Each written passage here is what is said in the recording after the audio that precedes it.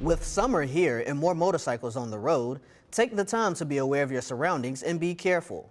The Navy's Safety Center reported that more than 2/3 of car and motorcycle crashes are caused by the car's driver and not the motorcyclist. If you're a motorcyclist, never assume a car driver can see you. If you can't see a driver's face in his rearview mirror, they can't see you. In 23 states, motorcycles are required to keep their headlights on at all times, but it's a good practice if you're riding anywhere. The most common hazards on the road riders should look out for are potholes, standing water, and railroad tracks. The goal of driving is to always arrive at your destination safely, so be patient and know where you're going ahead of the time to avoid incidents.